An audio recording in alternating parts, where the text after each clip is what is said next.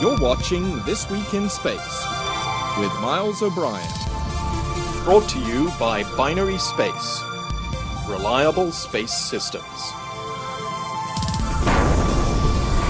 Hello and welcome. This week we have everything from NASA creating vomit in a lab to fire and smoke.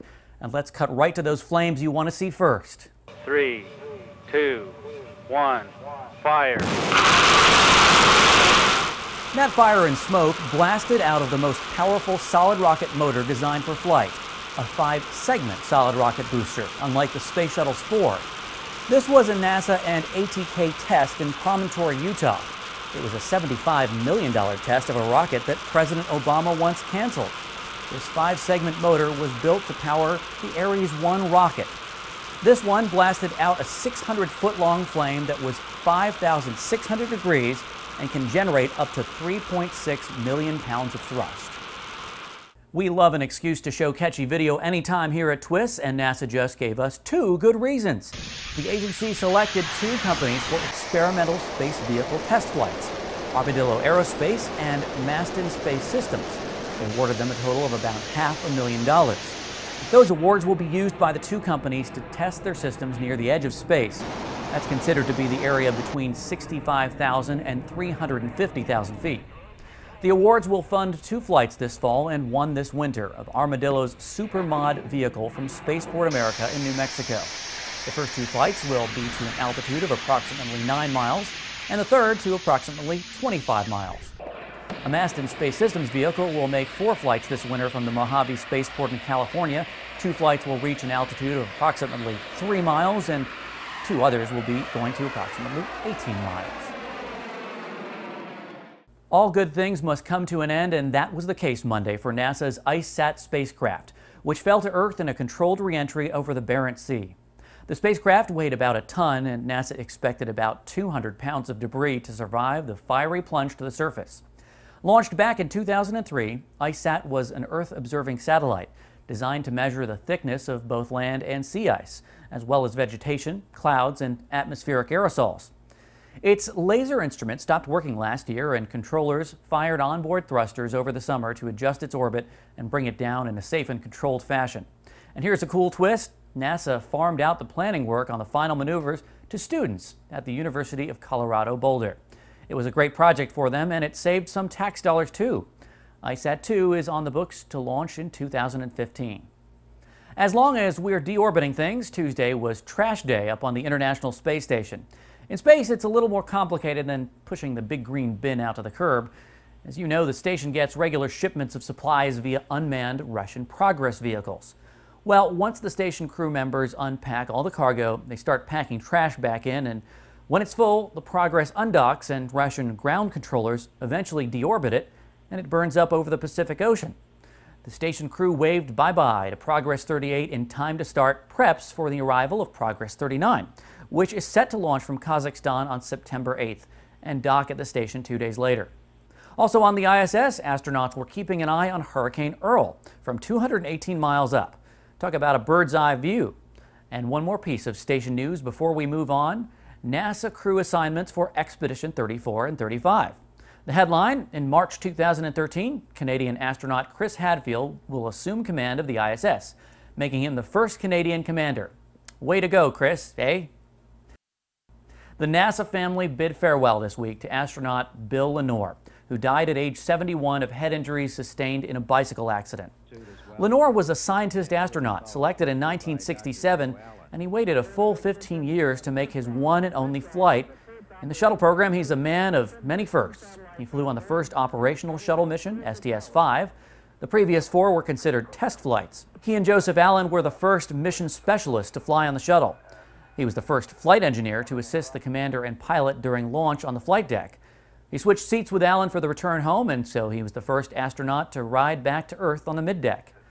He and his crewmates deployed the first commercial shuttle payloads into orbit, 2 communication satellites. And he and Allen were supposed to conduct the first spacewalks from the shuttle, but space sickness and suit malfunction scuttled that plan. Lenore went on to serve 3 years as Associate Administrator for Spaceflight. Check out this super cool visualization of the solar system that shows the location of asteroids over time as we Earthlings discovered them. Here's what our situational awareness was like in the year 1980. But let's skip ahead a bit. Discoveries really took off around the year 2000 or so. The ones in red are so-called Earth-crossing asteroids. Need to keep a particularly close eye on those. It's like Yogi Berra said, you can see a lot just by observing. Another interesting asteroid tidbit this week. There's been a lot of buzz in recent months about a possible manned mission to an asteroid, perhaps sometime in the 2020s. Well, opportunities to do that may not be as plentiful as you might think. We can't go to just any old asteroid. We would need to choose one that's got to be zipping through space at the right speed, spinning just right, viewable by ground-based telescopes, and reachable using a heavy-lift rocket that has to be built between now and then. And when you put all of that up on the scale, do you know how many suitable asteroid candidates there are for a manned mission in the 2020s? According to the NASA Near-Earth Object Office, 2. Of course, we may discover others, which would be great. It's nice to always have options. Here's a new view of a mysterious Martian crater, compliments of the European Space Agency's Mars Express spacecraft. It's called Orcus Patera, and scientists are not sure how it formed. A leading theory, it's an impact crater from a small object that hit at a shallow angle. From Mars to Mercury, NASA's Messenger spacecraft has been executing flybys of our solar system's innermost planet for the past couple of years, and is preparing to pull into orbit around Mercury next March for a year-long science mission. Here's a Messenger image looking back at Earth, snapped about 3 months ago during its closest approach to the Sun. Check out the Moon. Is that cool or what? If you want to keep on top of missions like Messenger, NASA has a new iPad app out called NASA App HD, free at the App Store. Among other new features, you can stream NASA TV live and view images like the one we just showed you from Messenger in high resolution. Also, NASA has started putting more of its image archives up on Flickr. You'll find a lot of new imagery up there, but also a fair amount of historical material too. Point your browser to our website for a link. That's spaceflightnow.com/twist. Here's a story that really stinks. No, really, NASA is creating vomit in a lab. Really? So why does the space program need vomit? Well, here's what researchers told roving reporter and astronaut Mike Massimino. This is the space program. Why do we need vomit? Go ahead, Mickey. So what we're doing next month is we're doing a test on a trash bag, and we need to put all the trash that you might have on a space mission in that trash bag. So that includes potentially vomit, as well as diapers filled with urine and fecal matter, as well as food trash. Mike. It smells like All right, so may I? Go for it. All right. laughed. Yeah, okay, I think you got it. Congratulations. So bottle that stuff. Would you like to? Yeah. I think you can probably smell it at home. Take a whiff.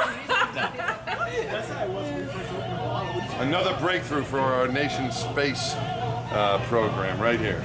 We can mix vomit. Mix vomit. There is a vomit recipe from medical research that NASA based their formula on. Yeah, really, there are recipes for that. Manufactured vomit kind of makes me want to, well, you know. If you want to see more of NASA's vomit research, and come on, you know you do, head to our page, spaceflightnow.com/twist. Oh yeah, and don't forget to upchuck a couple bucks at our PayPal link if you want to keep us on here. It's time for us to wrap this up. I'm feeling a little sick myself, actually. Don't need any Odorama scratch and sniffs to go along with that story. Well, thanks very much for watching this week, and if you like us, please, as we said, consider tossing us a few bucks on that PayPal link. Just head to spaceflightnow.com/twist. There's 4 of us keeping this show on the air. We want to keep it going. You can send us an email, twist@spaceflightnow.com, tweet us at This Week in Space, check out the blog at milesobrien.com. Thanks so much to our sponsor, Binary Space, for helping us pay the bills that keep the cameras rolling. We really appreciate your ongoing support. Join us again next time for all the news off the planet. And remember, last time when I said I'll vacate the hot seat next week for Miles, this time I mean it. We'll see you then.